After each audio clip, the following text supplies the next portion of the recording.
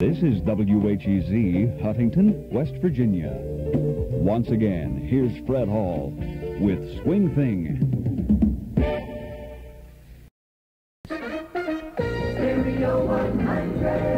Variety is the spice of our music.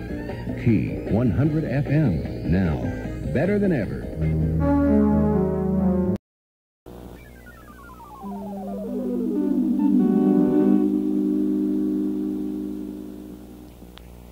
As manager of WPBY, I feel obliged to let you know that the Reagan administration is asking for about a one-third budget cut for our national funding in the next year, and over 50% by 1985.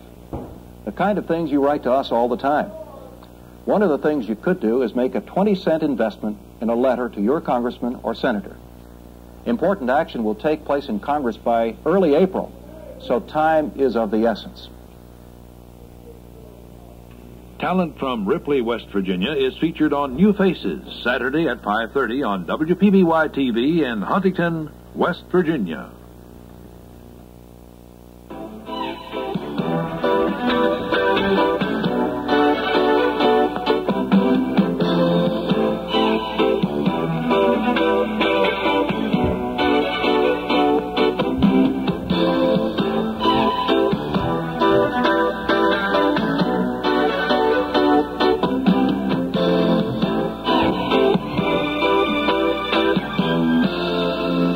Good afternoon. Welcome to MU Report. I'm Devanna Ferris.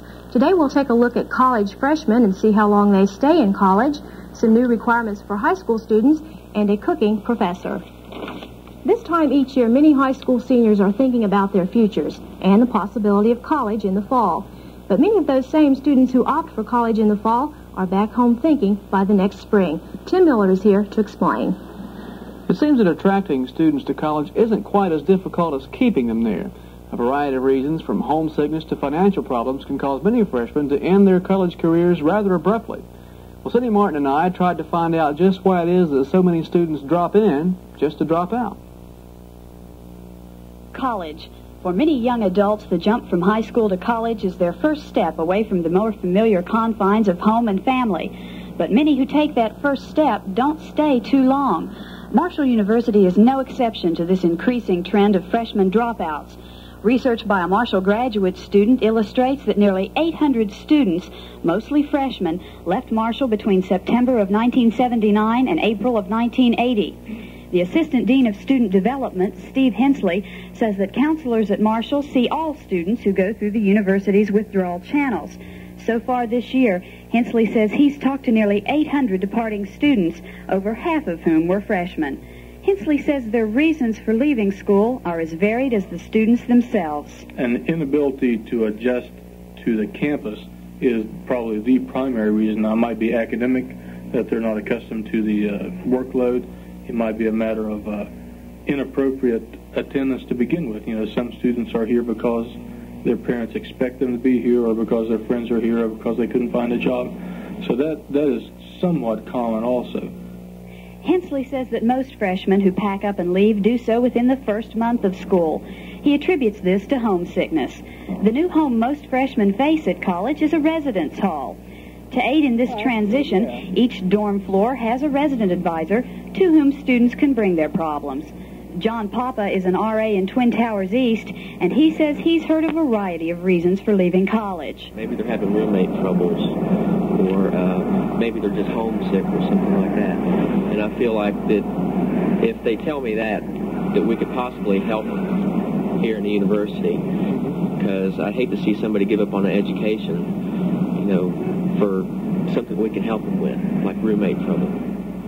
Papa says when a student has a bigger problem or seeks further advice, he can refer them to campus counselors in many areas. Hensley says that whenever a withdrawing student comes to him, there's no coercion to stay at Marshall. Unless it's a matter that that there's a campus service that exists that they might not know about. Say, for example, they have a financial problem and they need an emergency loan. You know, we do have an emergency loan program, and if students aren't aware of it, then we would make them aware of it. Routinely, we might save 5 or 6 people per year through this kind of a process. What we do attempt to do that might be more successful is to to have students leave the university with a positive feeling about Marshall University and about education in general. Some students who are determined to go don't see anyone in an official capacity. They just seek help from their friends.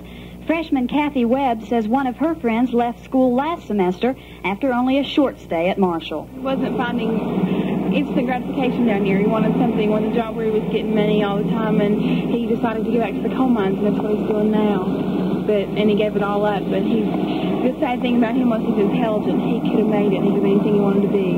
He's working in the mines now. Hensley added that many students make the right choice when they leave college. He advised those both entering and leaving Marshall or any school to remember college is not for everyone. For MU Report, I'm Cindy Martin. Tim, does Marshall do anything to try and get freshmen ready for college before they actually come down for classes? Oh, yes, Savannah. As a matter of fact, Marshall, like many other colleges, offer an orientation program in which time the students are allowed to come down here to the university and meet with their academic advisors, and they can plan their schedule for the next semester, including classes and so forth. And they'll also get an opportunity to see the place they're going to be living for the next few years while they're in college. So this gives the students a good chance to come down and get their feet wet in the university atmosphere without being plunged in among thousands of students. Oh, it sounds like they should take advantage of that. High schools will be facing more budget problems because of a mandate passed by the State Board of Education. Renee Kaufman has details. For more information on the course, students can contact the speech department or Mr. Dare Zapolsky. For FM 88 News, I'm Justin Gibson. We'll have more local news when News 88 continues. The Pretenders, live in concert, recorded during their last U.S. tour. The Pretenders, a band that has been taking the U.S. into new realms of music.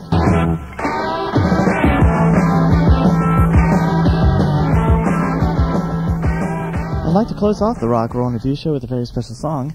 And I'd like to thank you all for joining me today, and I hope you all join me next week when I'll have the Surf and Drag Show. I'll be playing all surfing music and all hot rod songs and drag songs.